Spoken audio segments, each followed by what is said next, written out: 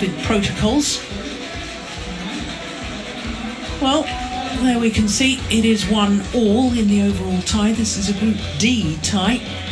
And next up is the second ranked men's doubles, because Jason Anthony Hoshu is playing 2 matches, so he will play 5th match at the first men's doubles.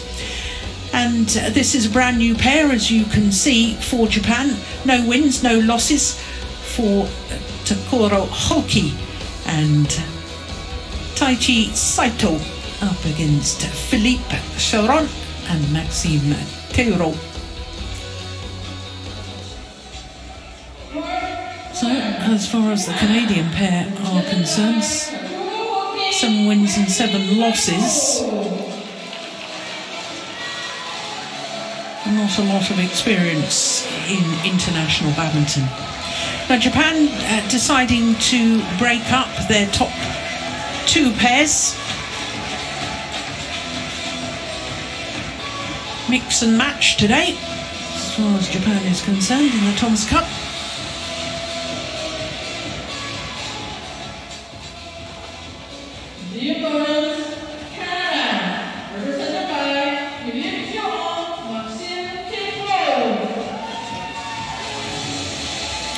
So their opponents from Canada, Philippe Charron and Maxime Tétreault.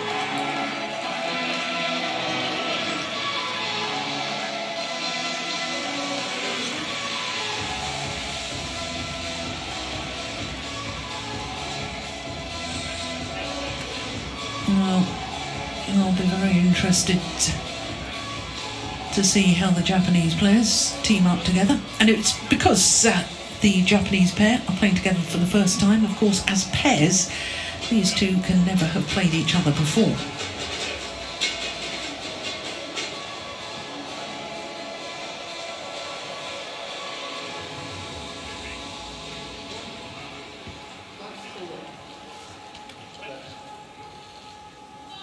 Black. Who's serving? Okay, serving. So, Japan has won the toss of the coin and they've chosen to serve. But the Canadians, both in their 30s, but not a lot of experience in international badminton. Whereas, as far as this man is concerned, Takuro Hoki, 26 years of age, born in Yamaguchi, and he and his regular partner, Yugo Kobayashi, reached the final of the last World Championships. Silver medalists lost out to Mohamed Hassan and Hendra Setiawan in the final in Basel of those World Championships. His partner for today, Taichi Saito, is 28 years of age and not the tallest of athletes. He usually plays with Koga, who will be playing the 5th match today with Yuta Watanabe. And with his regular partner, he's enjoying his highest ranking at the moment. So here is Maxime Tétreault, and he's 32 years of age. Oh, I do beg your pardon, we're actually on Philippe Charron at the moment. We should say a belated happy birthday to him, because he turned 32 8 days ago. His partner, the taller of the 2 men, is Maxime Tétreault. I'm not sure you've got that round the right way, to be honest.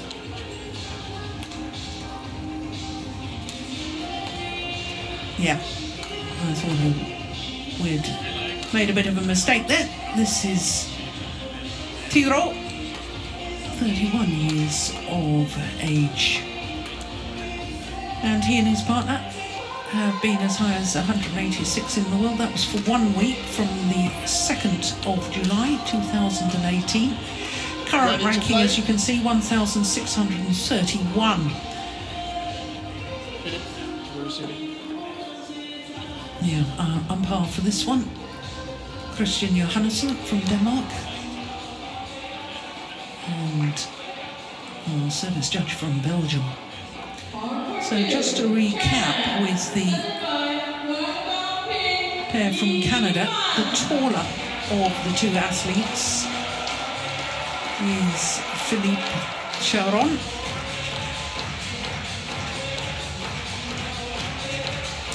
Maxime Tétreault. I can tell you he has only played a total of 8 international individual tournaments outside of Canada in his entire career, and he's 31 years of age. So this a huge occasion for the Canadians. On my right, Canada, represented by Charron and Maxime Tétreault.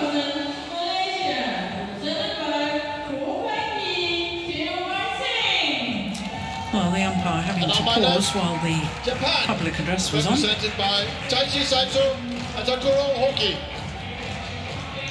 Japan to serve. Hoki to Charron. Bravo. Play. So the traditional little bow from Japanese players to all four corners of the court before their matches get underway. Sign of respect. That was very nice.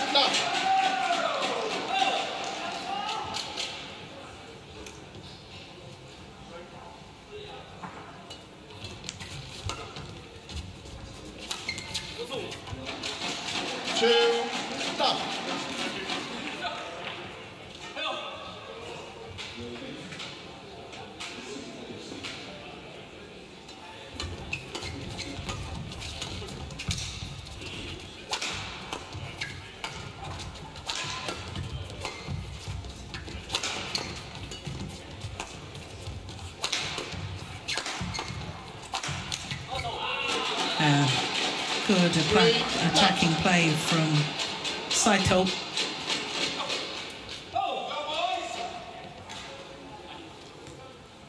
As we saw a moment ago, he's from the city of Chiba, northeast of Tokyo. And Chiba is where we had the 2012 World Junior Championships.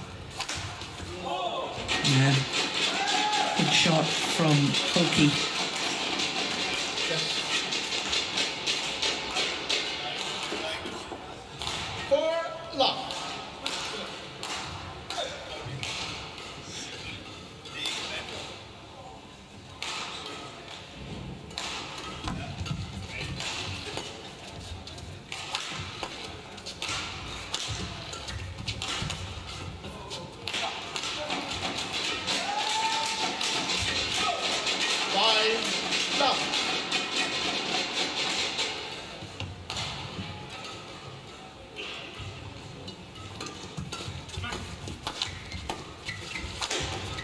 Yeah, sheer power from Saito. 6-love.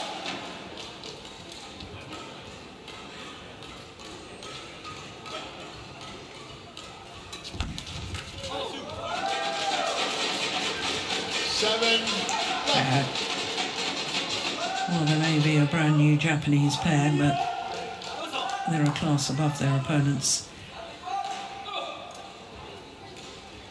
Tan Kim He, former Malaysian player, now coaching in Japan.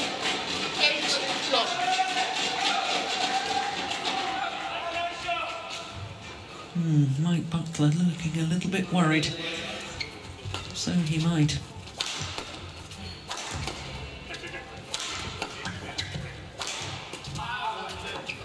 Service over. 1-8.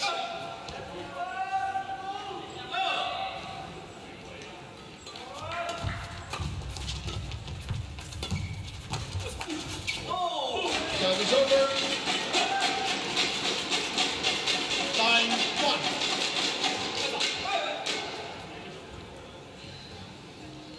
Yeah, backhand from Tétreault. Too loose. Oh, almost missed that one.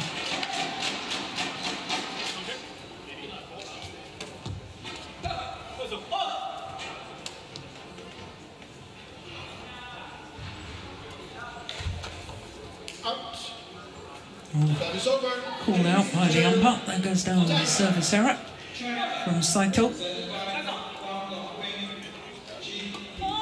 Oh, service fault called too high. Called on Philippe Charron. And that service fault means that it gives the advantage, a 9-point advantage at the mid-game interval to this new Japanese pair. Yeah, not a lot of advice needed from Tan Kim-her.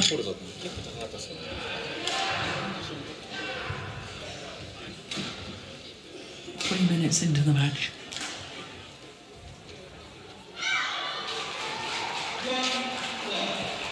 Well, I can tell you that the taller of the two Canadians, there he is, just coming back onto court, Philippe Charron, actually won a silver medal in the mixed doubles at the Pan Am Championships of 2012 when the event was staged in Peru. On the silver medal with Phyllis Shan. Lost out to Derek Ellen and Alex Bruce, also of Canada, in the final. So, medalist at Pan Am Championships, but that 9 years ago.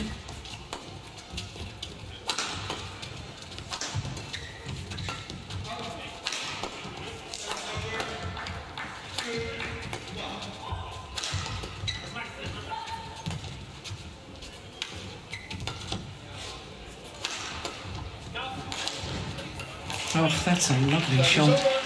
Nicely done from the tall man. 3-11.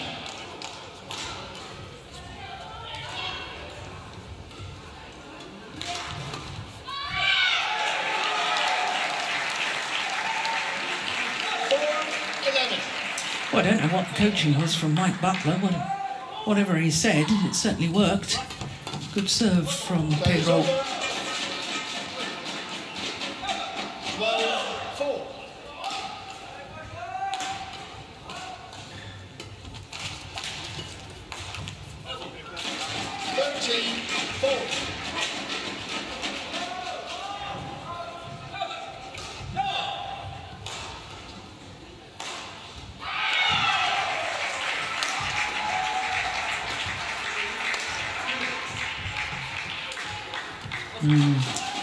Well, the shuttle had been deflected and that meant it was mistimed, that one, because it was far too loose from Charron.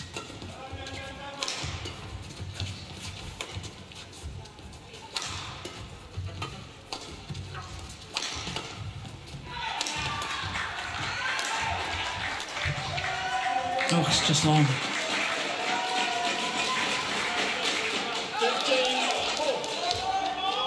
Well, there's been good work at the back of the court by Tétreault.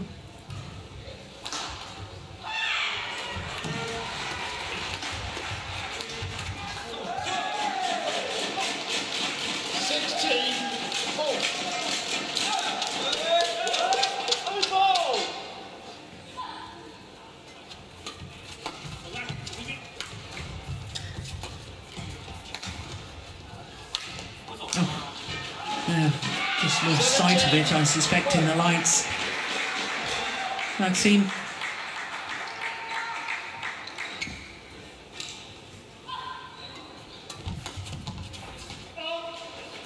Oh, just long. 5-17.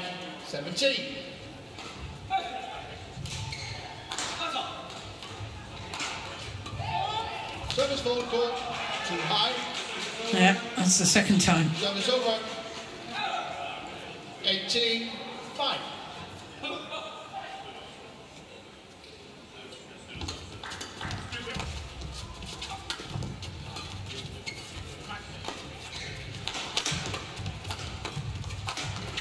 Yeah.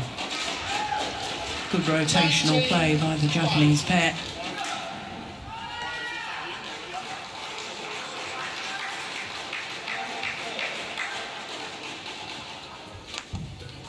Oh. Yeah, lucky net cord on the return of serve.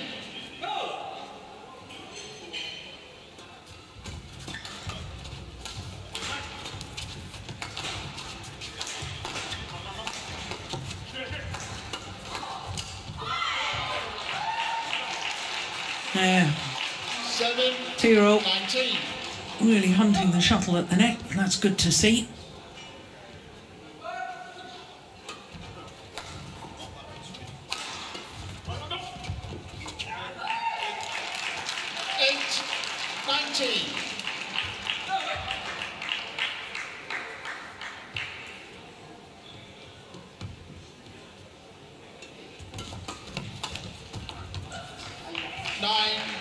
19.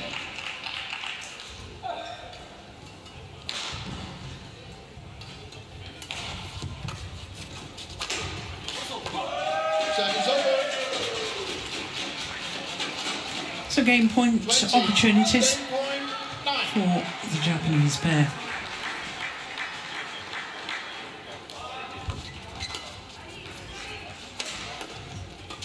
Good drive defence from Saito, and indeed wins the entire rally from his good play, especially at the front of the court.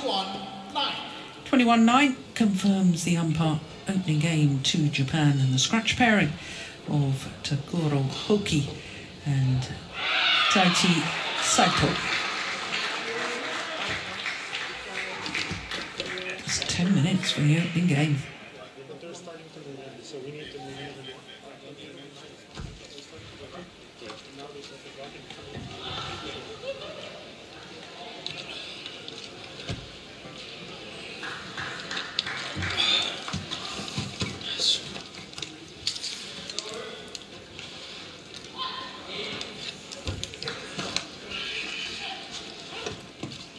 This the game point opportunity.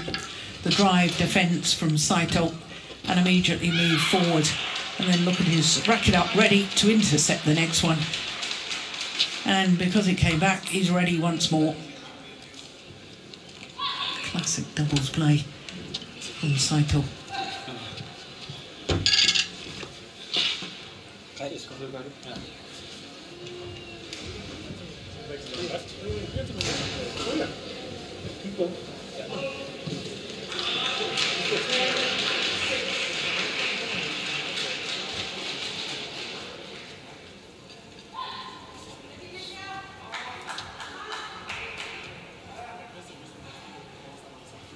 Court 1, 20 seconds. Court 1, 20 seconds.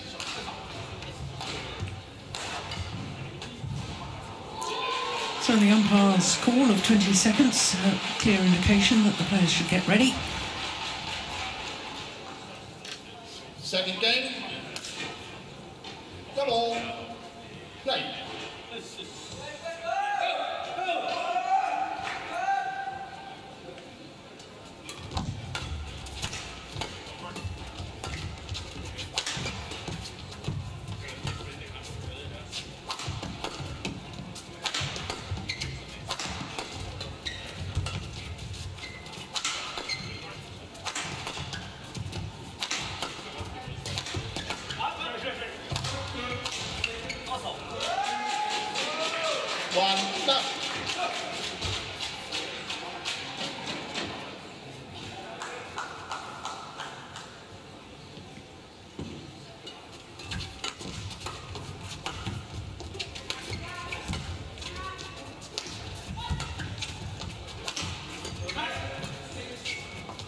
Just wide.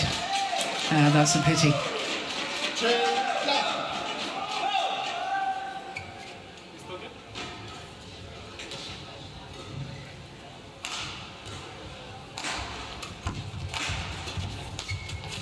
Oh, they're so fast at the front of the court, Hoki.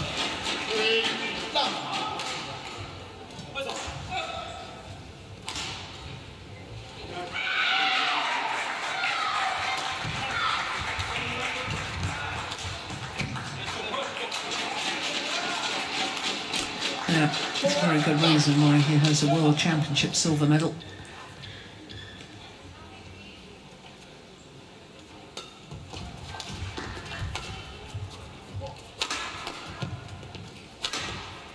Missed it.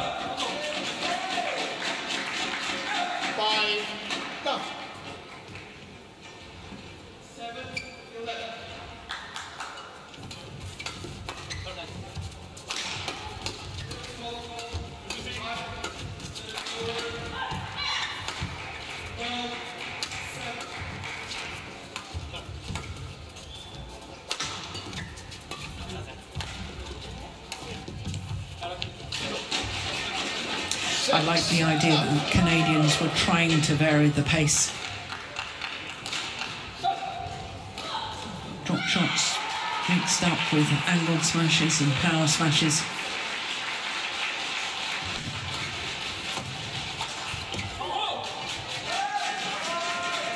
7, love.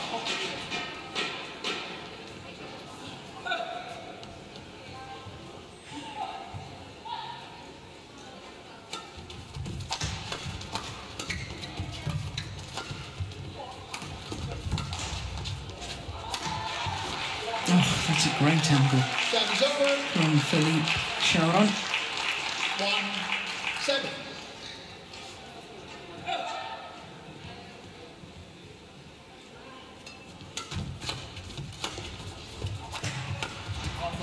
Oh, yeah. Just not enough power and placement on the attacking play on those smashes from the Canadians, and the defence of the Japanese pair, well, it's renowned globally for being so rock solid. And they're just not making any indentation at the moment, the Canadians, against the defensive play of their opponents. 10-1.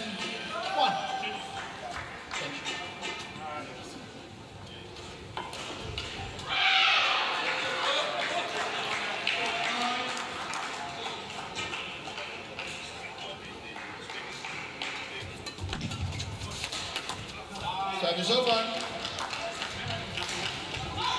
2-10.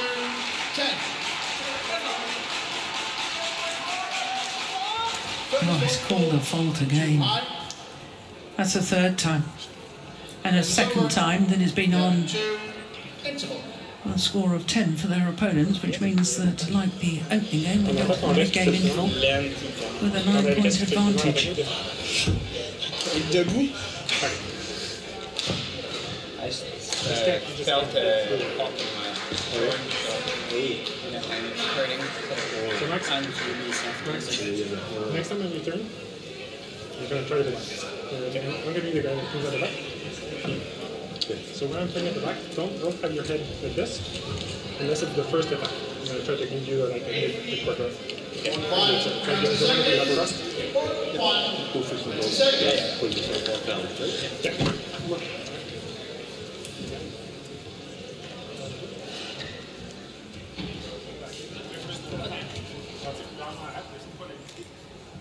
11, I'm not quite sure. I think I missed the first bit of that conversation about the tactics because I wasn't quite sure what was, or I wasn't following what was being said there.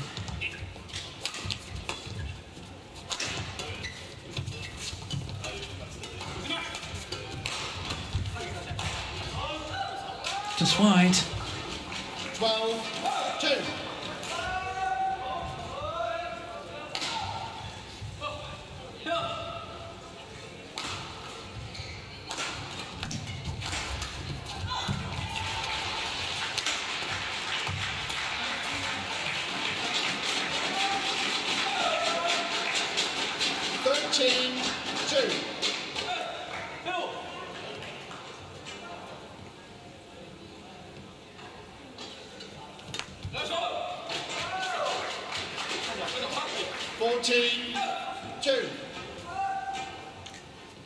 Tétreault, error on the return of serve.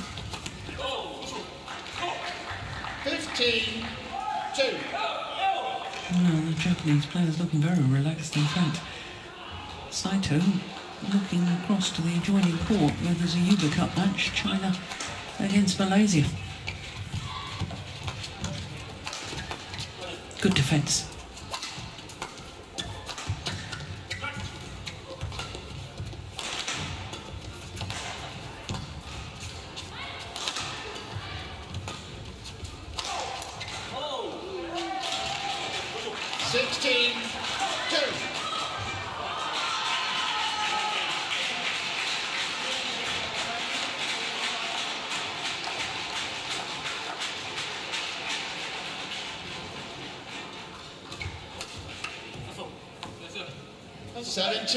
And not enough pressure on the return of serve, putting his partner into trouble.